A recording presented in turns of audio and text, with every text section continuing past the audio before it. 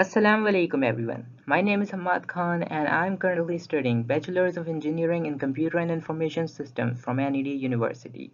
I am also a member of Team Communal Affairs, the NEDN Forum. Today I am going to guide you about the field of CIS and its scope in Pakistan. First, let's have an introduction to the field of CIS. Computer systems engineering is a discipline concerned with the design, analysis, and application of computers. This discipline combines both computer science and electronic engineering. The discipline covers all aspects of computer hardware, software, and their integration. CIS is the child field of electrical engineering. Major courses that are involved in CIS are computer programming, object-oriented programming, database management system, and many more. Furthermore, there are numerous fields you can jump into for your higher studies after bachelor's. To name a few are artificial intelligence, cybersecurity, network security, and much more. Career opportunities for CIS graduates are very vast. They can choose to be full stack developers, database administrator, cloud computing engineer, microprocessor designer, data analyst, machine learning engineer, and many more.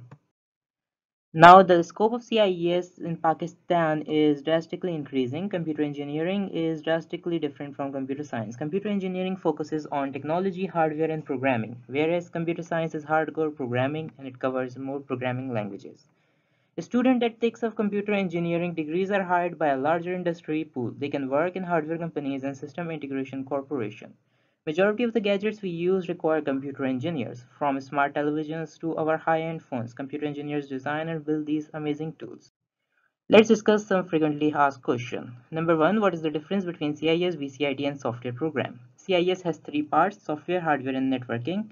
BCIT offers only software and hardware courses, in which software has a larger proportion. Software engineering is purely based on software.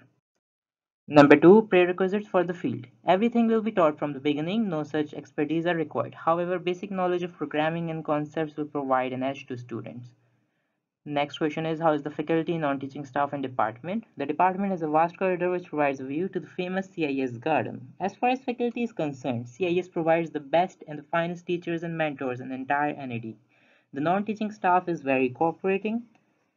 Next question, is this field good for girls? Yes, this field is suitable for all genders. There are hundreds of companies who hire both male and female. Whether if you want to work alone from home, you can do. Thank you very much for watching. Good luck for your future. Allah Hafiz.